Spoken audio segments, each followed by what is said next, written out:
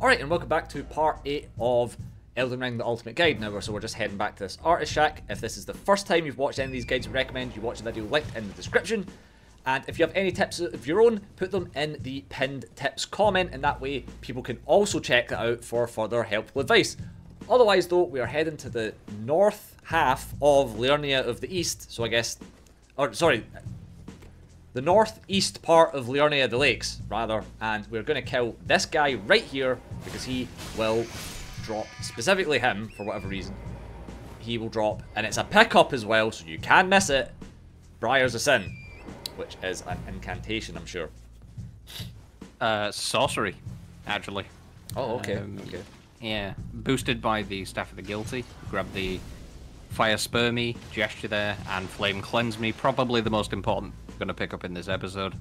Easily. So Flame Cleanse Me is a spell that we're going to be using extensively throughout the rest of the game. It is one of the main reasons why we go to 15 Faith, 12 Arcane, because it is a spell that will cleanse you of your poison and or rot, as well as it does a very tiny amount of fire damage to you, and as a result it also stops frostbite, so if you're frostbitten it gets rid of that as well. So it is wild that you get all that for 15 Faith. It's genuinely incredible. Now, very just quickly, we're gonna run past this this building, hut, or whatever the fuck you want to call it. You might think it looks a little bit familiar. You'll be correct. This is another one of those lift type buildings that takes you an underground section. Again, we will go to that later on. Don't worry, we haven't forgot about the one in Limgrave, but we do consider that to be a slightly higher level part, so we're going to be going back to there in a later part still. But yeah, otherwise ignore that building for now, because we're not going to be dealing with it. But we did just get a stone sword key, so we're just going to warp back to this grace to save a little bit of time. Now, in that bit that we got the Flame Cleanse Me, there's enemies called Fire Monks, and I'm sure you can spot what a Fire Monk is. There's a whole lot of them around here. Oh, no, apparently we are indeed going to this building to take the lift down. Okay, we're going to take the lift down so we can warp back to it later. So as we're doing that, the Fire Monks can drop the Fire Monk's Flame Mace, the Fire Monk's, or the Monk's Flame Blade, and Giant Conquering Hero's Grave. Oh, I think you can only get that in the Giant Conquering Hero's Grave, is the Monk's Fire Blade. But otherwise you can get the Monk, the hood, the armor, the gauntlets, the greaves. They can drop Smoldering Butterflies and Fire Blossom. So if you want the Flame Mace, that's where you get it. And if you want their fucking drippy armor set, you can just start fucking slaughtering them until you get it. I think we're going to take a little detour now and head over to the Carian Study Hall. Yes. It's worth grabbing the Grace here, even if you don't do it now. Or do we head down to the lake first? No, looks like it's going to be the Study Hall first. So on your way there, there's a scarab outside with the smithing stone. Yes. Now, next to the Fire Monk, sorry, just to interject, there's the smaller guys, like the one that we got Briars of Sin off of. The Fire Monks are the ones that have the big white collar. The smaller guys that are hanging about are Thorn Sorcerers, and they can drop the Staff of the Guilty. But apparently only the ones that are on fire can drop it. According to this note here anyway, so... I didn't know that. I thought any of them could drop it. Oh, that's cool. Maybe any of them can drop it. I don't know. Maybe there's just a higher chance on the ones on fire, but fuck it. Just so you're aware, that is just a thing that might be a thing. So, alright, there's a scarab. We're going to get that. We grabbed the Grace that was in the study hall. We're not going to do the study hall just now. You can. It is quite easy. However, we have to come back there in a much later episode. To the point that if you get almost nothing in the current study hall, so if you just come back later, you can just blast through it with absolutely no issues. So that's the take on the study hall. There's kind of just no point in doing it because you need to do it later, and the little bit of it that you can do, there's fuck all in it. There's literally like 4 items, so who gives a shit? Just do it later, all in one go. So we're grabbing this Grace on the shore edge, and then we're going to head down south, hugging the cliff. Again, kind of like what we've done in the last part, where we hugged the cliff in order to get some items that just didn't naturally fit into the progression in this area. We're going to have to do that a couple of times in Liurnia, because... it's just so big. Yeah, there's a lot of empty space in Liurnia. Now, grab that the was a land squirt squirt ashes ashes. there. Yep. Yeah, they inflict poison, they have a lot of health. Good versus a couple of bosses if you want to try them out. They don't move a lot though, so don't try and rely on them. So we're heading back north. I do remember there was an item here that was a little bit tricky to find. So just kind of keep an eye on where we are. We saw the Grace there. So this is kind of west of the Grace. You should be looking for one of the big flowers, like the flower enemies. And there should be an item roundabout here, or there's another flower enemy that also has an item roundabout it. As you can see, I'm kind of wandering about, but I didn't want to speed it up that way that you could specifically see what it is that we're looking for, because it is, I think it's a Smith and Stone 3 or 4 or something like that. So I think this is another flower enemy that's a little bit more south of the one that we were just at. So just kind of bear that in mind. So now we're going to head back. I think we head back to the Grace to kind of re-ground ourselves in the position that we're in. So yeah, just bear in mind that there is a flower with a Smith and Stone 3 there. So now we're back at the Grace to re-ground ourselves. We're going to head north, hugging the cliff edge, and I think there's another gazebo with another Smith and, I think maybe a Smith and Stone 4? Question mark, maybe? I think this one's a 3. I think it's a group of 3s, actually, if it's the one in the gazebo. Might be 3 3s or something like that. So yeah, there'll just be a gazebo floating about around here a little bit. If you can believe the other footage wasn't particularly great. Now, there it is. Now, what we've seen here is 3 3s, you're right. Wow, well remembered. So, you saw a bunch of dumpy enemies that were walking past. Those are second generation Albinorics, is what they're called. Now, I don't think we fight any in this part, but they can drop Dirty Chainmail, the Curved Club, the Curved Great Club, the Ripple Crescent Halberd, Albinoric Shield, and you don't get their headpiece, you pick it up later on in the game, and despite sometimes wielding the Ripple Blade or the Shamshir, they don't drop it. You get the Ripple Blade from Pidia, and we've already got the Shamshir. Now, as I'm sure you've seen, we've walked back to the Round Table Hold, and we're just using our Smith and Stone 3s to upgrade our katanas. So now we've fully upgraded one katana through the Smith and Stone 3 upgrade path. We can now upgrade the secondary katana using our Smith and Stone 3s. So we're not going to upgrade them like one upgrade at a time for each of them. We're going to upgrade one fully and then use residual Smith and Stones to upgrade the other one. And now we're warping back to the Liurnia of the Lakes. This was the Grace that was near the Fire Monks. Yeah, so those wee guys there, those are Thorn Sorcerers. So now we just rode past there is a Flame Chariot. They hit really hard, they're quite tanky from the front, but you can actually get behind them and backstab the guy piloting it. Aye. And when killed, they drop Flame Butterflies or Fire Blossoms. Useful source for that early in the game because you can't get Fire Blossoms until way later. Now, so those guys that we just walked past were the Wandering Nobles. We've already discussed what they can drop.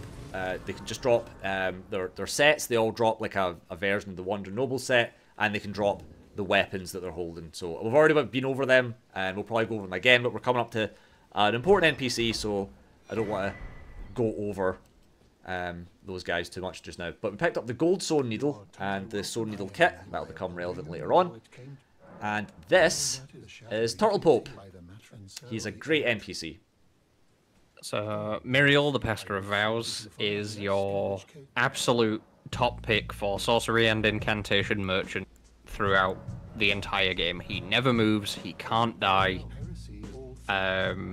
Give him all of your prayer books, all of your scrolls, and you can use him as your general stock for sorceries and incantations, because once you've cleared out the inventories of the likes of Selen and Corin, they will move about as part of their quests, and Miriel will not. Correct. So he's very based. He will also, if an NPC is pissed off at you, he's the guy that you can request absolution, right? And they'll stop. So there's a little statue of a Nox priestess. You can see it over in the distance there. Ah, yes. And you interact with that and use an item called the Celestial Dew. You get a bunch of them in the underground areas and a couple above ground. And it's not super important, not super relevant, doesn't come up very often, but now you'll notice Turtle Pope is gone, and that's because, like Banal, another Bellbearing replaced with a Bellbearing Hunter. Now, again, we've already been over these guys. You do exactly what you're doing is the technique. You put on Golden Vow, you put on your Bubble Shield, you go Ground Slam, and get your like the stun, stagger window. So as you can see, it's pretty much, you can do that guaranteed, like Ground Slam, counter, Ground Slam, counter. And the thing is that they do kind of seem to reach a sort of more powered up stage. It always seems to be a lot harder getting, like, just doing that continuously. But what you can do is jump up here and kind of do a sort of hybrid method, because this guy is, for all intents and purposes, definitely stronger than any other enemy in this area. He's definitely scaled to be a little bit higher than the sort of general enemy strength in this area. But given how good this technique is, we can just pepper him with arrows. Because he did, like, if he hits you, he hits fucking hard. He can very, very easily kill you. But by doing our technique of Ground Slam, counter, Ground Slam, counter, run away, pepper with arrows, he's never going to bother you again. You'll notice, actually, the bow is doing, even without FP, the arrows are doing a decent chunk of damage to it. Yeah, it's not too bad. Like, to say you can carry 100 arrows, well, 99 arrows, well, 200 technically, because you can have 200 equipped at any given time. Those are doing a decent chunk, like a respectable amount of damage for a +4 bow. And paying dividends once again. Yeah, and now that is how you kill that guy. Just now, again, to reiterate, this is one of those enemies that you may be so inclined to come back and fight later. There is nothing wrong with doing that. Now, he drops the Meat Peddler's Bellbearing. You can give that to, just like any of the other Bellbearings in the game, give that to the Twin Maiden Husks in Round Table, and she'll sell a bunch of meat-related items. Lump of flesh, sliver of meat, things like that. But just to quickly reiterate again, if you piss off an NPC and they either stop talking to you or start attacking you, you can take a Celestial Dew to that statue, and that will like reset their aggro or whatever the fuck you want to call it. So that's kind of... So I guess, like, even though Miriel can't die, that's kind of... I would lump those functions in together, personally. So now... It's all Church of Vows stuff. Yes, yes. So now we are heading further north up the beaten path. Now, there's a kind of statue there, and the road splits. We're going to first of all take the right-hand split. There's also... I don't think there's any items to pick up whatsoever. There's a whole bunch of crafting flowers and shit, so just be spamming triangle and running over anything that's bright. But otherwise, there's a rune bear here. Don't fight it. Don't fight these things if you don't have to. Some guy was saying that you can just block their attacks. I don't remember ever being able to just block their attacks, because they attack so quickly, they just annihilate all of your stamina, and then you get put into that kind of I don't have any stamina left mode, and then they just hit you for more damage. That's my experience. I don't know. I mean, he's not wrong. You can block their damage and fight back. It's just... why? It's an overworld enemy. Just run away from it. Also true. Well, there's some that you have to fight, I guess. But otherwise, this guy is a Mausoleum Knight. Now, there's a bunch of these. The Mausoleum Knights specifically can drop the Mausoleum Knight armor, not the helmet, because he doesn't have a head. But he dropped the Knight's Greatsword, the Partisan, the Great Bow, Eclipse Crest, Great Shield, and Great Arrows. So they are very much similar, like the Rhea Lucaria soldiers or the Godric soldiers. They're an equivalent kind of thing like that in terms of the Knight version. There's three tiers: the Foot Soldiers, the Soldiers, the Knights, and they are the Mausoleum version of the Knights. I guess their unique gimmick is they have a kind of short-range teleport, similar to how some of the Spirit Ashes behave, and it makes them sort of tricky to keep a handle on. Now, we're in the Black Knife Catacombs here, and it's a skeleton dungeon primarily, so Sacred Blade goes on, stops them regenerating. And it does a bunch of extra damage to them, because the skeletons are also weak to the holy damage that Sacred Blade gives you. So yeah, Sacred Blade is just it's a must pick up. Now this is a kind of important dungeon in the game actually, because this is tied to Fia's quest. I think. Yeah. No, you're right. You're right. There's a secret extra boss in this particular catacomb. It's a Black Knife Assassin, and killing it gives you the Black Knife Print item, which allows you to progress Fia, Roger, and I guess to a slightly lesser extent Rani's quest. And D. And D. You know, that's true. I do like that the NPC quests are all fairly intertwined. In Elden Ring, it does make it feel that all the NPCs have like some kind of agenda going on, and the shit that they're doing affects other NPCs. It's kind of cool. More so, it's nice to know that we're games. not the main character in many respects. Yeah. So a cool thing that you can do is these fallen blades. I guess you can jump on top of them and kind of use them as a little lift to get up here. Now that becomes a lot less cool the more times they do that during the game, but it's very it's definitely a big novelty at this point. Now specifically, actually, you want to take a wide angle around this corner, because that fucking skeleton there with the Grossmesser will the amount, like every time when I was doing this in testing, like, oh, it's fine, I'm wide angled enough, it won't hit me, and he fucking hit me every time. So go hug that fucking wall. All right. Now the skeletons can drop the scimitar, the scripture wooden shield, and the ones with the big curved sword can drop the Grossmesser, and they also drop the longbow. That's irrelevant. Now, you can summon D at this point. I think you can summon D no matter what, so you don't even need to have ever spoken to him for his summon sign to be here. I think. Ignore that As long Steam as you notification. haven't killed him, he will be here. Yes. Now, he's actually very, very useful for this boss fight, I will say. He's actually pretty good. And now, if you, for whatever reason, I don't think you can't summon the imps for this boss. No, you can't. Think. You're right. So for some reason, you can't actually summon for this boss, but you can summon D. So don't kill D, I guess. The Black Knife Assassins are actually, I mean, you can see we're doing very little damage to it, actually. And they're one of the few enemies in the game where Ground Slam actually isn't particularly good, because they jump about so much that it's quite hard to hit them. Now, we do inflict bleed though, so if we can build its bleed up enough, we can indeed bleed it out for extra damage. But otherwise, we are just going to use D to kind of split aggro and get our hits in while we can. Fighting these things one-on-one is a fucking pain. However, Bloody Slash actually decent. That's a solid chunk of damage that Bloody Slash is doing. However, the Black Knife Assassins can hit you with that Destined Death attack, that kind of red beam that will just drain a whole bunch of your fucking health. So you want to try and stay as high HP as you can when fighting these things. Now we get an Assassin's Cerulean Dagger and the Black Knife Print. And it's not impossible, it's not the hardest boss ever, but it is one of the trickier bosses that we'll have fought up to this point in the game. So just bear that in mind.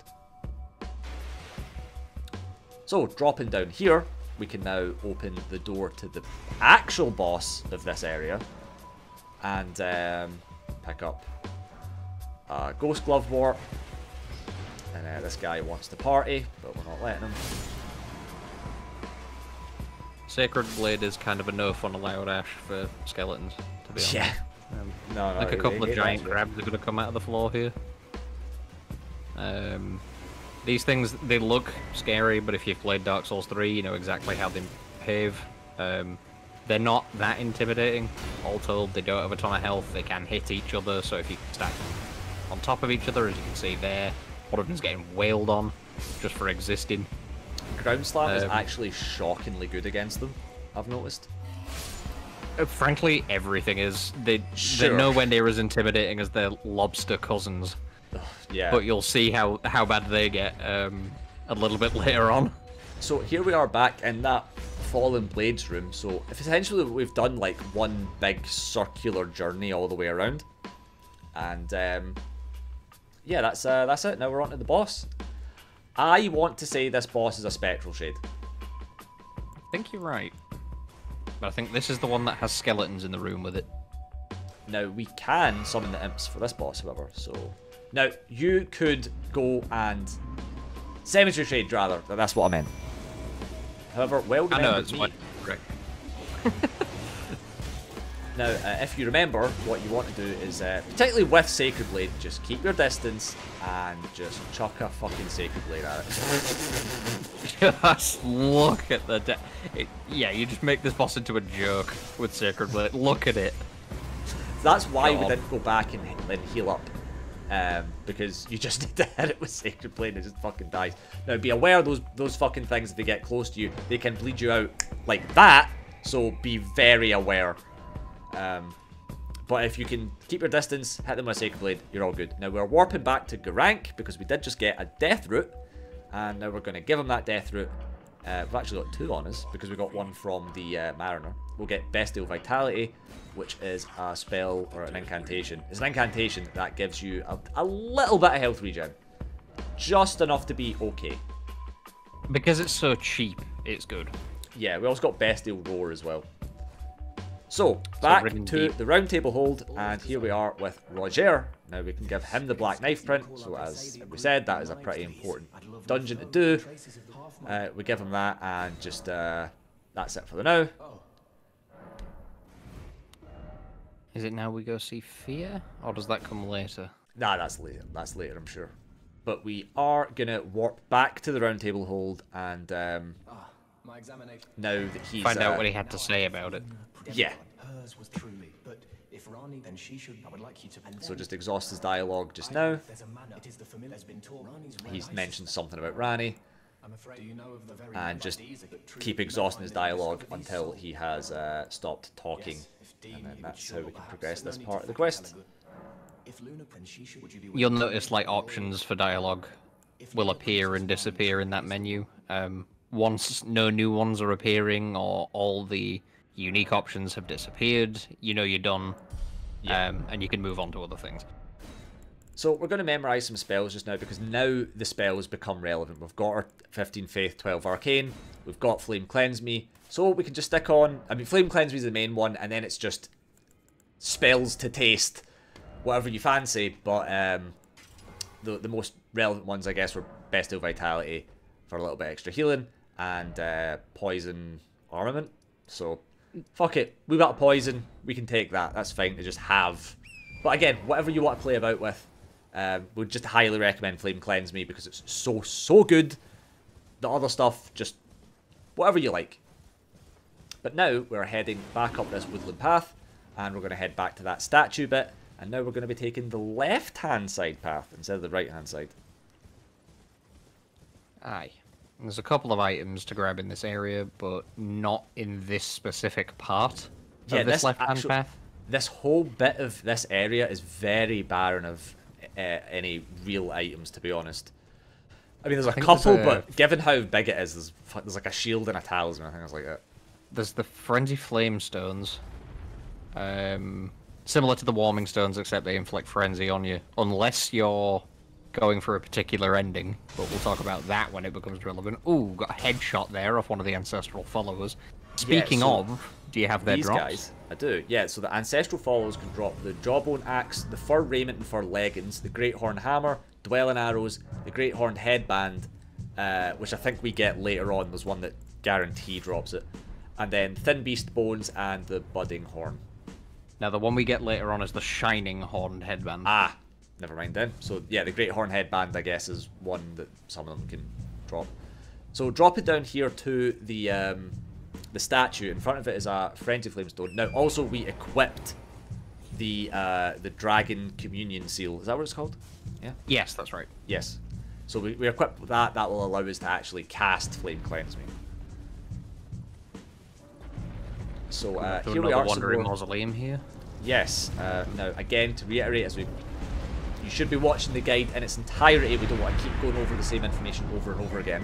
So there's a Spiral Horn Shield, but in terms of the Wandering Mausoleums, you can hit their legs, knock off the little skull things. Do that enough, eventually they'll land on the ground, and you can duplicate remembrances that you have used. So you don't have to have used it to duplicate it, but if you have a remembrance or had a remembrance, you can duplicate it. Now, we're getting this extra grace. Sorry for the bit of weird editing there, but we did. This is one item that we did inadvertently miss. So we are running down here, and this kind of rocky structure to our left-hand side, I suppose. We're just kind of follow it around, and then there's a little hole that we can go through. And I can't remember what this is. Stalwart horn charm. There we go. How the fucking memory? Now this gives you something in resistance. It boosts a stat of some sort. Leaden frost, I think. I never use it, so I don't really remember specifically what that one does. But you get a stronger version of it later on. Oh, it might be the rot one actually. No, that's immunizing. You're right. Okay, so moving on, past going up the hill, past the Wandering Mausoleum, there is a scarab up here. I think this drops a somber stone. It's quite hidden in this bush actually, so just keep an eye out for it. If you are struggling to find one, by the way, they do make a little sound, like it's a very distinctive sound, so it kind of gives them away.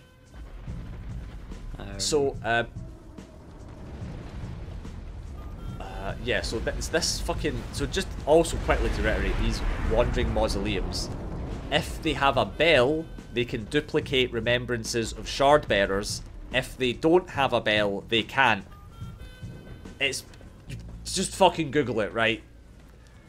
So, yeah, bit of a cut here, because now we're about to do another Air Tree Avatar. Now, this guy kind of kicked our shit in, but I just kept fucking up. These guys are easy. I'm just very bad, okay?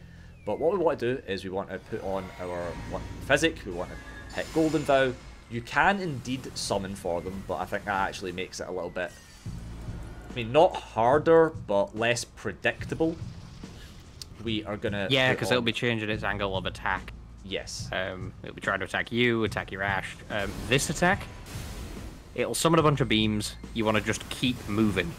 Yes. You can roll, you can run, as long as you're a certain distance away from it and you're constantly moving, they should never ever hit you. It might clip you every now and again, but it won't be anything significant.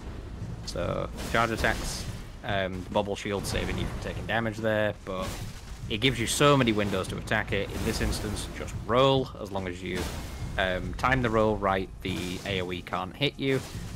Yeah, so you can't take the riposte there because you're slightly too low. Yeah, so this is quite a bit. The ground is very uneven, so it does make fighting this thing particularly a little bit harder. So for its attacks, I do find that they are easier to roll into. When it comes to the ass slam attack, again, you're gonna have an easier time if you're on a flat piece of ground. For this and all the other avatars, you want to roll into it. Because it does look that if you rolled into it, you'd be under it by the time the roll finished and it would just land on top of you. That's not true. When it jumps up, there's still a hitbox that you can't get through.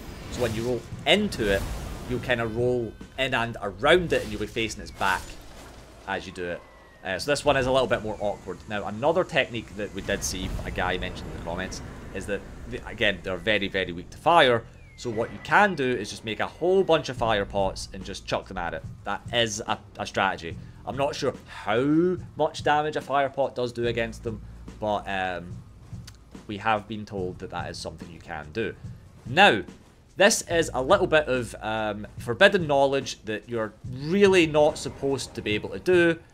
If you can get up to this little bit of ground here, you can just skip a whole bunch, not a whole bunch, but quite a large amount of Liurnia and go straight to Liurnia North by jumping straight across here, and now you are at the Frenzy Flame Village. Now, I genuinely didn't think that you could get here this early in the game, but this just saves you going all the way around. You can indeed just come straight here. Now, there's a big glowing sun thing that will inflict frenzy on you if it's like got a line of sight at you.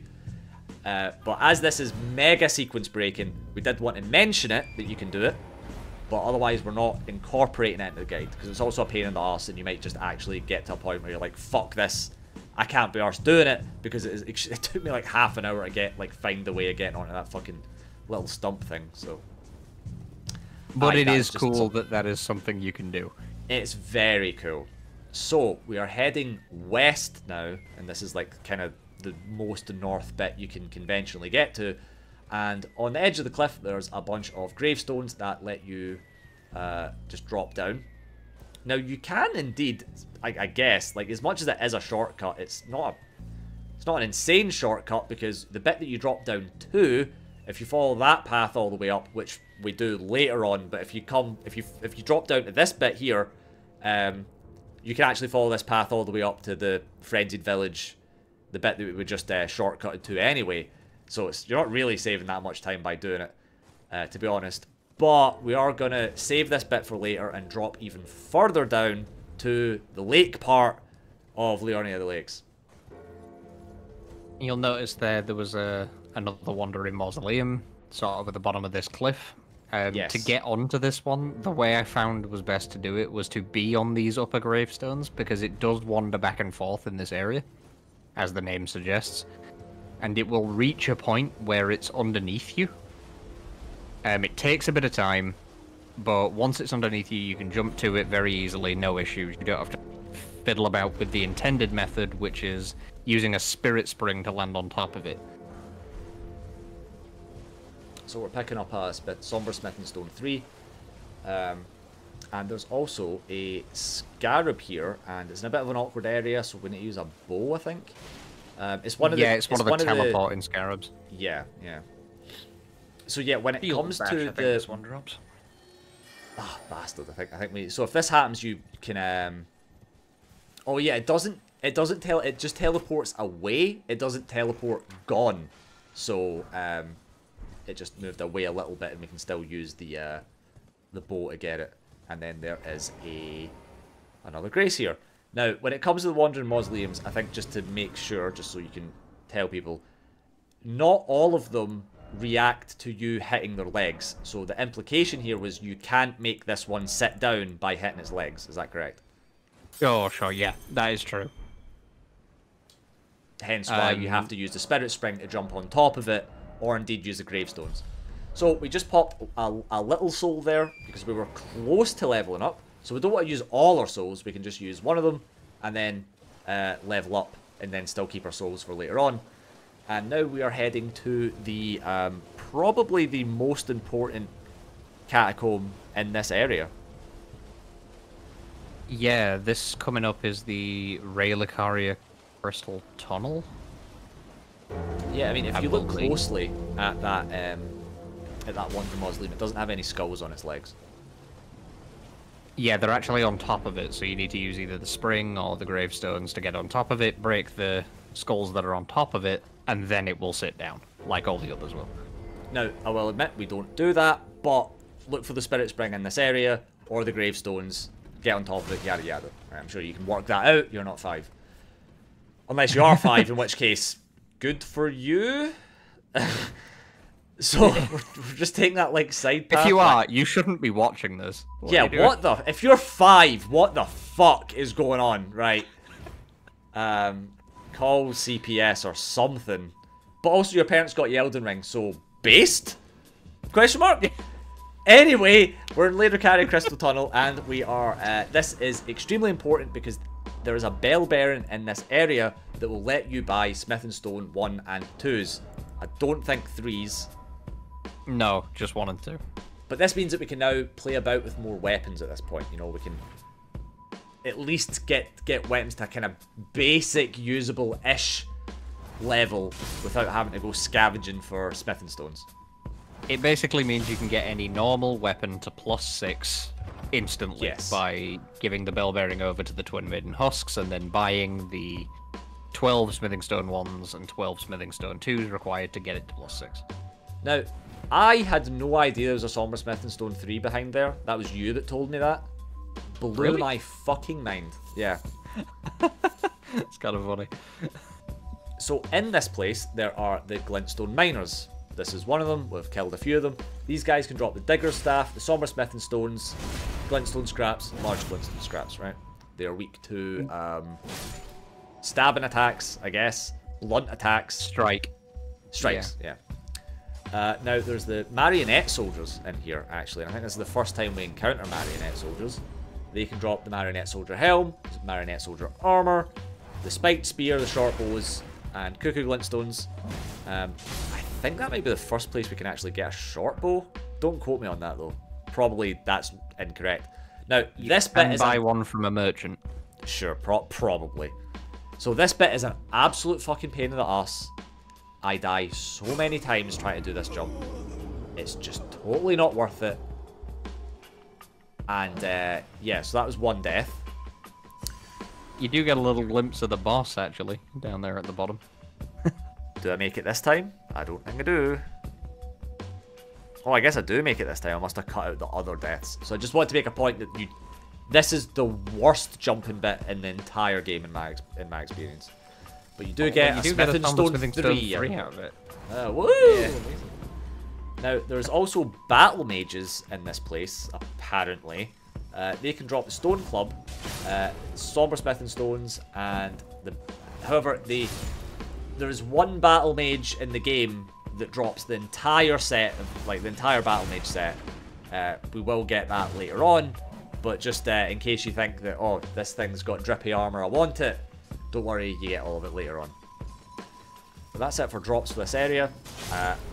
I think everything has been fairly self-explanatory in what we're doing here. Now, this is like one of the magic glintstone miners, and I don't actually have any drops for that. It's possible I missed that. I don't know if they drop anything specific, but they must. I think they drop the same thing as the other miners. I don't think they're any different. Yeah, they can drop the bigger staff. It's what they're wielding. See? Oh, okay. I guess it must just be the same thing then. Yeah, they just have slightly different attacks because the little pouch on their back is full of cuckoo glintstones, so they can use those against you. And those little magic projectiles don't look like they do that much, but they can really hurt if there's multiple doing it to you at the same time. Yeah, so, yeah, they do kind of stack up a little bit. There's some just puts a lot of pressure on you. And now under here, yeah, there's even more. So there's a lot of upgrade materials in this area as well. So not only are you getting the Bell Bearing, you're also getting a ton of Smithing Stone 3s. So by this point, you probably have enough to have your both your katanas like leveled up the full Smithing Stone 3. All the way up to +9. Yeah, yeah. So again, sending the lift down. Yep. Going around the outside, and this one actually has a reason for doing this because there is a means of getting to a platform that would be otherwise inaccessible to you if you rode the lift down. Correct. So there's a Somber Smithing Stone 2 down here, and that is pretty much it for that. God, I mean, you've got fucking like Somber Smithing Stone 2s out your fucking arse by this point in the game, honestly. Just why can't I hold all these Somber Smithing Stone 2s? My cup overfloweth. Yeah. But have you not seen the meme where the guy's like, why can't I hold all these limes? I don't think I have, but now I need to see it. So it's like one of those like Getty images or like a stock photo, and it's just a guy and he's just like holding a ton of limes, but he can't. There's so many of them. Oh. I don't know why somebody needed specifically a Shutterstock image of somebody holding a ton of limes at once. I know. But was it generic white guy in a business suit? No, it was so many limes. It's kind of like Facebook employee mixed race guy. Is the only way I could describe it. Ah, sure. The other category of Shutterstock male. But yeah, so again, we're just making our way through this, and that is the shortcut back to the top of this cave. Now, this is actually one of the few interesting layout caves, in my opinion. Now, this is the marionette. Yeah, there's a lot down here.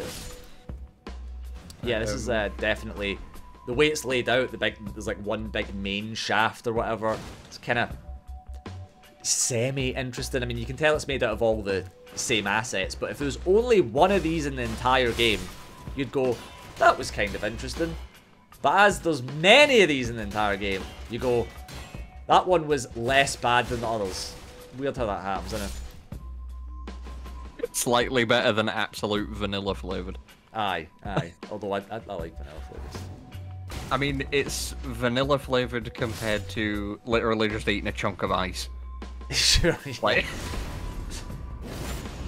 so yeah, I mean, there's quite a lot of just hitting the enemy and opening the chest in this particular area. Because pretty much all the items aside from the crystal knife, which you can comment on, but like pretty much everything is just smithing stones that you're picking up. not much to say about the crystal knife. It's just bad. Don't use it. And there we go.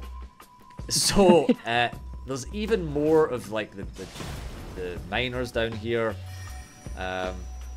This one is slightly bigger. Yeah, it is a little Glintstone bit miner bigger. though. A few of those pop up throughout the game. One of them is actually an ambush in the cave we got teleported to in Caelid in the first part. So, you know, fucking Aslam just paying its dues. And we're just picking up a bunch more smithing stones. So that's Somber Smithing Stone 1. Don't know why the fuck they're giving us one of them currently, but whatever. And then there's, again, so many more Smithing Stone 3s. So yeah, you definitely will upgrade your katana by the end of this part. So there's Shatter Earth, which is actually the spell that the magic miners use. Yeah, it creates the little magic shockwave. It's quite strong, but later you get an upgraded version of it. You get Rock Blaster. It's one of those where you've got Glintstone, like Glintstone Shard and Great Glintstone Shard. And once you get the Great one, there's no reason to use the lower level one. Not really. Not bad, does decent damage. Boosted by the Digger Staff by 20%, so that's cool. If you stack two of them, that buff stacks multiplicatively. Cool, so if you have one in each hand. Yeah. So now we're doing the boss. I think this is Crystallion.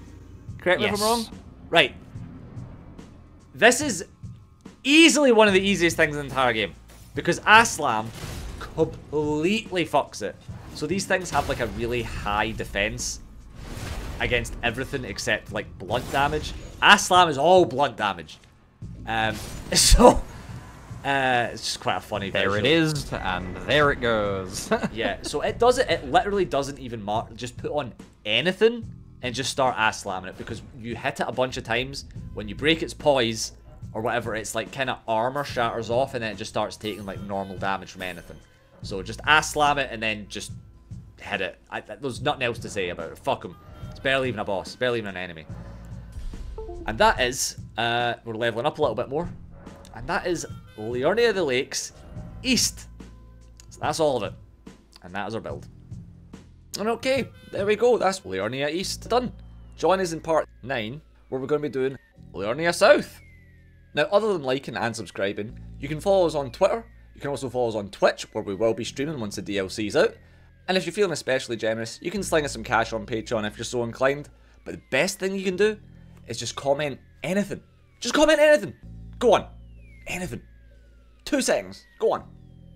Anyway, catch you in the next part.